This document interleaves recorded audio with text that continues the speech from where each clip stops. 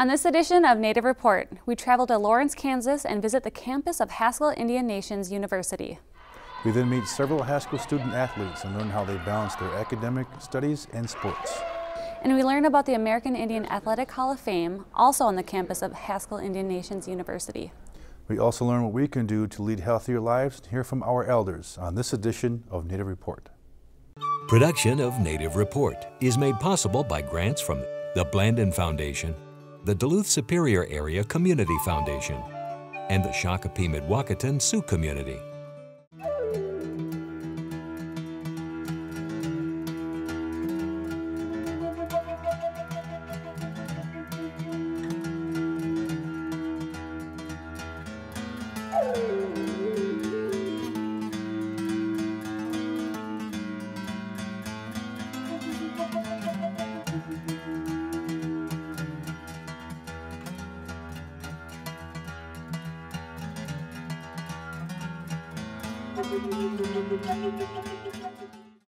Welcome to Native Report. I'm Rita Aspinwall. Thanks for tuning in. And I'm Ernie Stevens. Haskell Indian Nations University in Lawrence, Kansas opened its doors in 1884 to the first 22 students who studied agricultural education. Today the school averages 700 students per semester and offers 4 undergraduate degrees. Join us now as you learn about the history of Haskell Indian Nations University.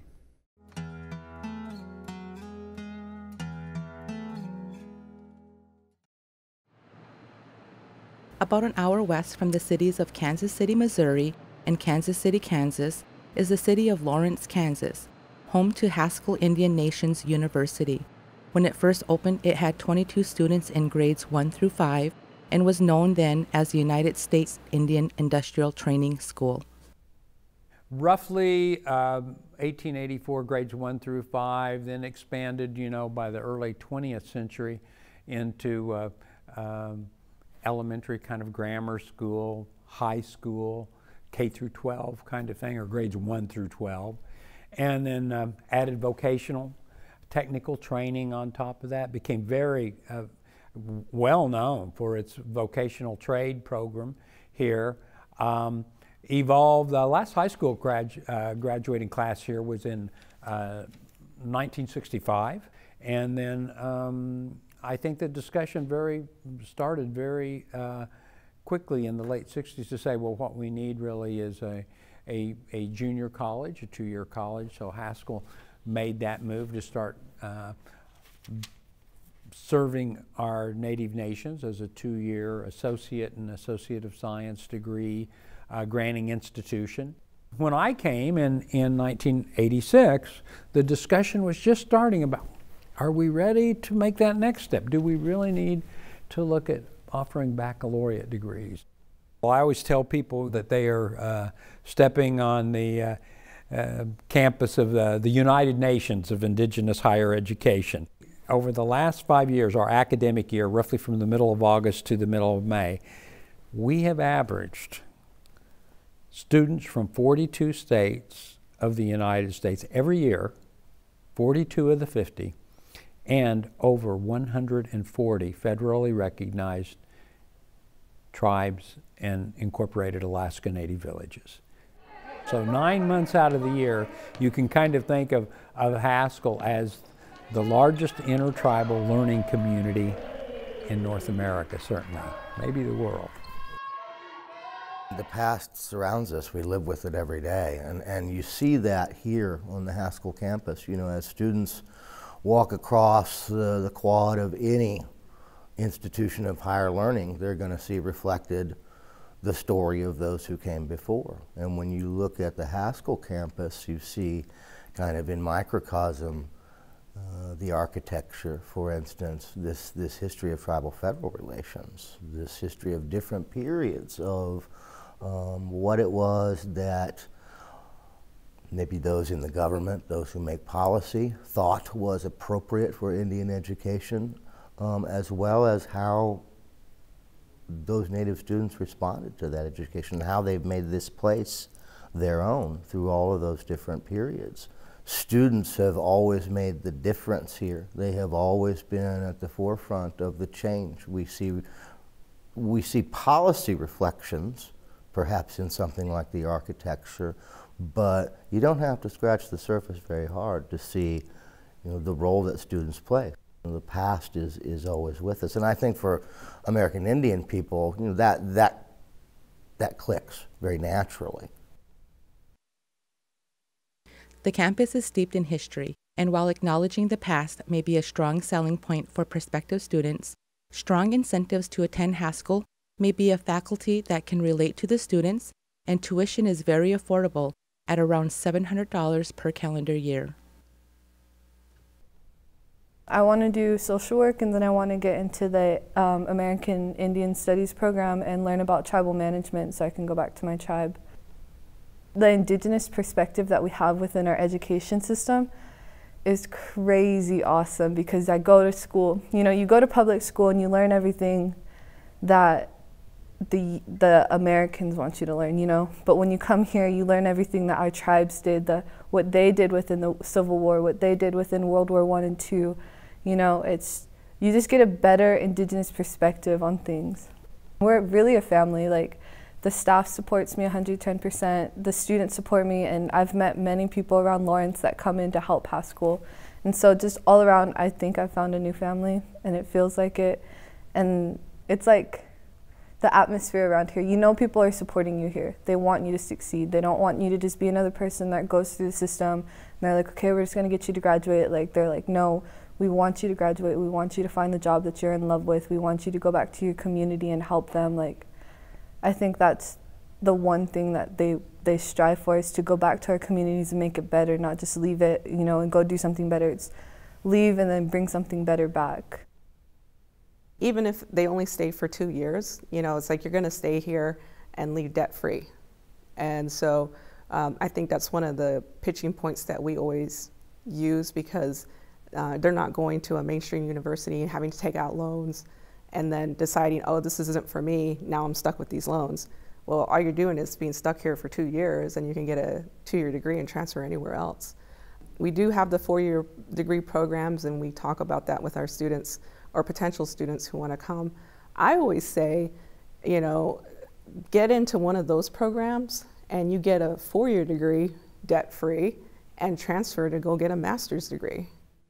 There are many notable alumni, such as Jim Thorpe and Billy Mills, and even with such high-profile former students, Haskell Indian Nations University is probably Indian country's best-kept secret. It's amazing to me that you can still go all across the United States and find American Indians, Alaska Natives, who don't know about Haskell. That stated, you know, we do have a name recognition that's probably unparalleled. You know, you wear a Haskell hat and you can go anywhere in the United States and someone will come up and say, my grandmother went there, my grandpa went there, my grandma and grandpa met there. There's no school that's continuously operated for 100 years that has gone, a federally funded school that has gone from those dark days of the Indian boarding schools and everything that represented, to an institution now that's very much about the present, about our future, always honoring the past, drawing on that strength we get from that past, but really thinking about the present work we need to do to make our communities and our nation strong and healthy. We give students some incredible opportunities. What I like to say to our tribal peoples is, this is your university.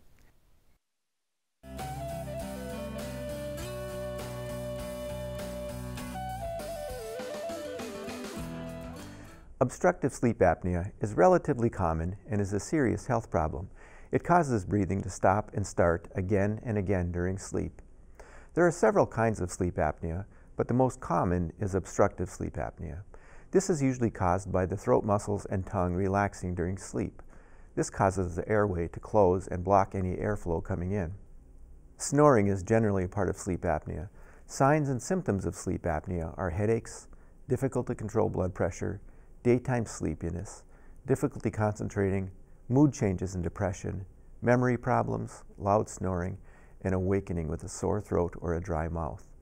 Sometimes people know if they snore loudly or stop breathing, but most often this is reported by a partner. Not everyone who snores has obstructive sleep apnea, but this is a common sign. Snoring in obstructive sleep apnea is usually loudest when sleeping on your back and quiets when sleeping on your side. When the airway closes, the lungs don't get oxygen and carbon dioxide builds up in the blood. Eventually, your brain senses this and wakes you up enough to open your airway, but usually not enough that you remember it. This wakening usually has a snorting and gasping sound, and this very often wakes partners up, but not the person with the apnea. The stop and start cycles can happen often, and I once sent someone for a sleep study, and he woke up 131 times in 8 hours. He didn't remember a single time, and he thought he slept all night. Risk factors for sleep apnea are high blood pressure, chronic nasal congestion, asthma, a family history of sleep apnea, diabetes, and a narrowed airway. Men are twice as likely as women to have sleep apnea, and excess weight is a big risk factor for sleep apnea. Non-traditional tobacco use, cigarette smoking is absolutely a risk factor. Sleep deprivation is a serious health problem and increases the risk of heart disease, heart attacks, and strokes. Partners of someone with sleep apnea can suffer from sleep deprivation also. A sleep study is generally the test for diagnosis, and during this study there are multiple monitors for your heart, lung and brain activity, arm and leg movements, oxygen levels, and breathing patterns. Sometimes the staff monitoring the study will wake you up halfway through and give you continuous positive airway pressure through the rest of the night. The treatments for sleep apnea include weight loss, exercise, cutting back on alcohol, smoking cessation, avoiding sleeping on your back, and other measures. For more severe cases, using a CPAP machine is the best treatment. CPAP stands for Continuous Positive Airway Pressure, and a machine delivers air to a mask that is sealed over your mouth and nose to keep your airway open. It isn't uncommon to think the machine is too loud or to have difficulty tolerating the mask. Most people, once they give it a fair chance, find they start feeling much better. There are different masks if someone doesn't tolerate CPAP, and there are appliances that help keep the jaw forward, but CPAP is the standard treatment for sleep apnea. Talk to your provider if you have further questions. Sleep apnea is treatable, and treating it can greatly improve your quality of life. Remember to call an elder. They've been waiting for your call. I'm Dr. Arnie Vinio, and this is Health Matters. Since the fall of 1999, Haskell Indian Nations University currently serves as the only four-year intercollegiate athletic program in the nation where all scholar athletes represent diverse Native American and Alaska Native nations. But school administration and staff emphasize how both sports and academics prepare these students for life after athletics.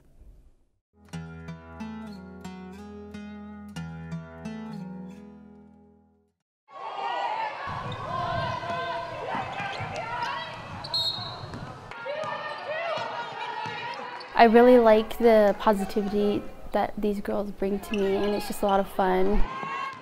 I wanted to come to all-native school. I went to a public school, so it was like I was one of 6, maybe. It's Tuesday evening, and the Haskell Indian women's basketball team is playing against Kansas Wesleyan University. For some of these players, it will be their first season with the team, and for others, it will be their final one before graduating. What they all have in common is their desire to play for Haskell.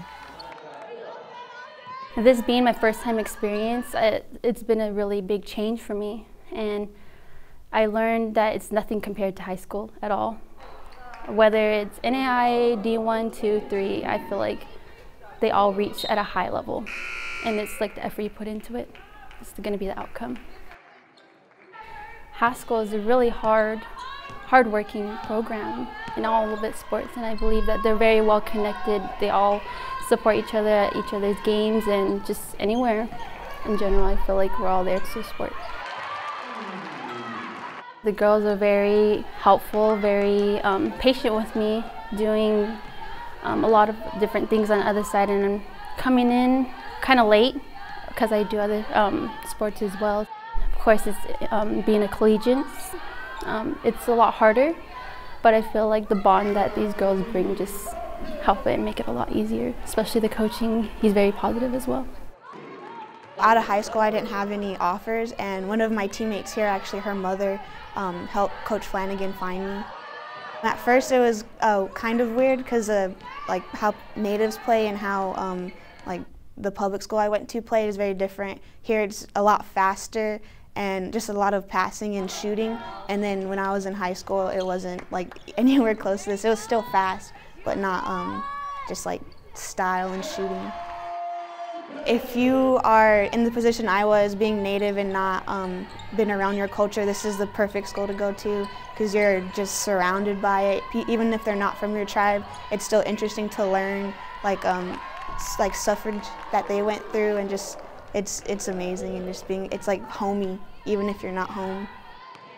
Being a former Division I athlete from the University of New Mexico, I'd always heard of Haskell. I had friends who had come to Haskell, and just thought what a great place to be a part of an institution that's all Native American. They have to face a lot of risk. They have to face some challenges. They have to problem solve quickly. They have to communicate. They have to let go of situations emotionally, which is what we do in life every day. And as they want to lead their Native nations, those are some of the same skill sets that they're going to have to learn and fight through. These student athletes have the will and desire to be the best at the sport they play, but they also desire to keep up academically in their studies. And they know if they work hard, they can have time for both sports and school. Since we have to travel a lot, I miss a lot of class, so I have to be able to communicate with my teachers and my coach to make sure I get everything done on time and that I'm keeping that 3.5 or higher. Being at Haskell is really amazing because the school is affordable, and if this school doesn't offer the class that you'd like to take or the major, you can get your prereqs here and then go to KU for free. So I've taken a couple KU classes, and it's really different at KU compared to Haskell. It's a gem of an institution. It's located in a great community called Lawrence, Kansas. It's a true college community, college town. You have the Haskell community, you have the KU community, and then you have the Lawrence community. We also are an institution that's really looking about their future, meaning, are you interested in graduate studies? Are you interested in professional schools and looking at internship programs? We're able to kind of really help steer them into different directions and paths that they might not have thought was available before. With sports and academically, that's a lot of work. You're spending most of your time in the gym, of course, and I feel like having your teammates is another way of being able to keep your mind on top of your academics, and they help out a lot, especially when they already taken those classes. They can help you. They're like your family's second tutors, and in general, they just provide you with different techniques and helping in an academic way. I look up at the banners every single day and I see myself wanting to be on there, and I think it pushes everyone, all the athletes, to want to be on there. And seeing like each person's name on there, I think it stands for something that where you can become one of those people or become whatever you want to be if you work hard enough. Well, of course, what we all share is our culture, our tribes, and I feel like that being a common thing on campus and Haskell as well is just an instant bond, I have to say. Just knowing, you don't have to know the person. I feel like we're all connected in our ancestral ways.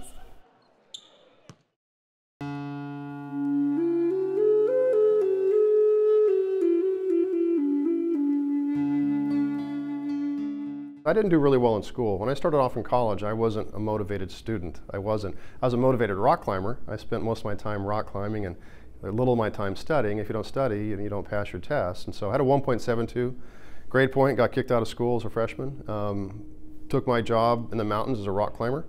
I worked on a survey crew, and so people in my life came along when I didn't necessarily expect it and encouraged me to do something I wasn't necessarily thinking about. The guy I worked for in the survey crew convinced me to go back to school, become an engineer. When I was a senior in college, I tutored a guy in calculus who happened to fly fighters in World War II that encouraged me to join the Navy. So, certain folks came along and made me think about something I hadn't thought about. So what advice would you have for a young person that's out there, a young Native person? Sure. Well, for any kids, Native or otherwise, my research is in education. My PhD is in education, and the idea is working with students, working with your hands, and being able to work as a group and hands-on learning. Find something you love to do, and if it takes you down the path to be an astronaut or whatever your goal in life is, make sure you talk to the people that are doing it. Talk to the folks that are in the role that you would like as a career. Don't go off with this fantasy of what it is. Talk to them and see if it's actually something you would like to do. And then work hard at it. And work hard at it and work well with others. You'll take you down a path that you may not expect.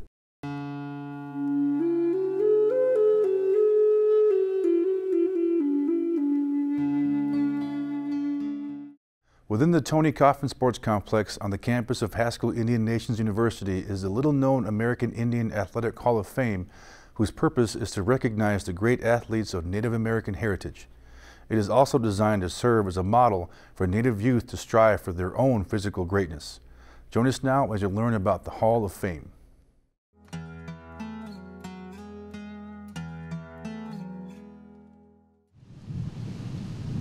Founded in 1972, the American Indian Athletic Hall of Fame has called the Haskell Indian Nations University Athletic Complex home for several decades.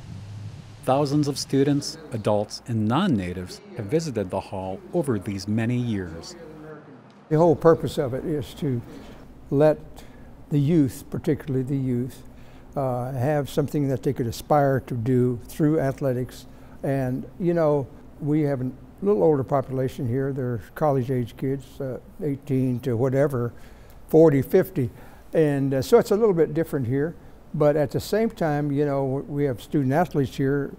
They can look at that, and it can be an inspiration for them as well. 54 Native nations from 30 states across Indian country are represented in the Hall of Fame, and to date, 20 different sport categories have been recognized. Among the more notable Hall of Famers is Jim Thorpe, Billy Mills, and Sonny Sixkiller, who played quarterback for the University of Washington. There are also many who may not be as well known. There was an individual here, they won the Littlefinger, was his name, Wallace Littlefinger, I think, and he was from South Dakota. And they won the Texas relays, the Kansas relays, and the Drake relays. And there was one story of him running the first leg and the last leg, and they still won. I never heard of such a, that really inspired me. The very first team that they inducted in was the 1926 football team, and that's when Haskell had the undefeated team.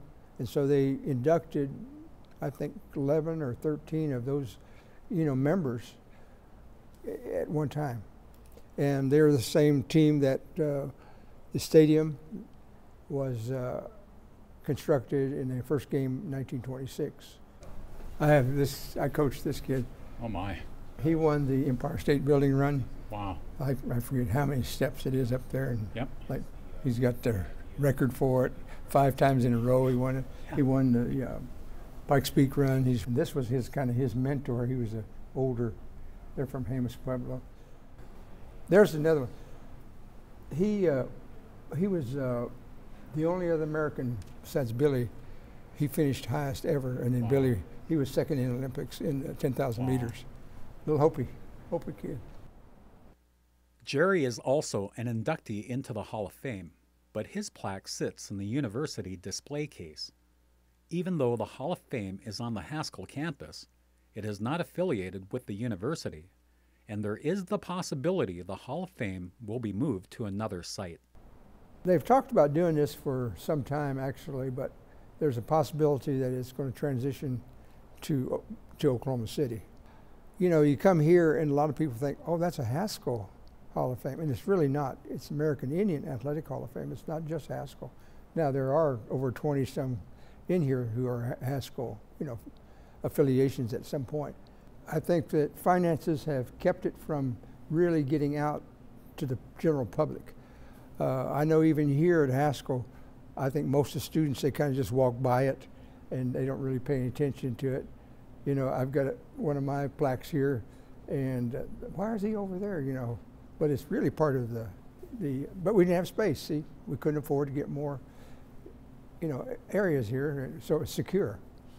We do have an American Indian Athletic Hall of Fame to highlight those student athletes or those professional athletes, whatever level they are, so that we can inspire the youth, give them a motivation for them to be maybe one day in the Hall of Fame. It's an exposure, a positive exposure for our Native people. And I think it will continue to grow as we get more of the tribes involved. I'm going to be sad to see it leave. For more information about Native Report or the stories we've covered, look for us on the web at nativereport.org, on Facebook, and on YouTube. Thank you for spending this time with your friends and neighbors across Indian Country. I'm Rita Aspinwall. And I'm Ernie Stevens. Join us next time for Native Report. Rita Aspinwall is an enrolled member of the Fond du Lac Band of Lake Superior, Chippewa, and is an ICWA social worker with Fond du Lac Social Services. Ernie Stevens is a member of the Oneida Nation of Wisconsin and is a film and television producer.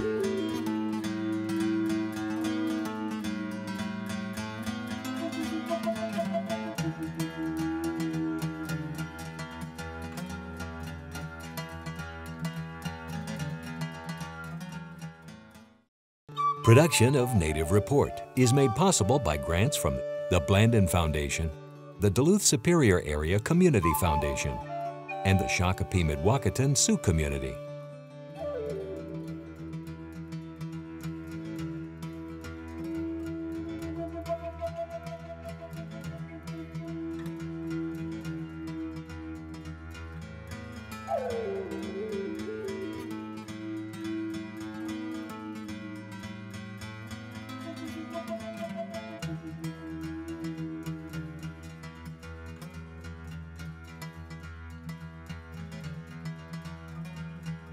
Thank you.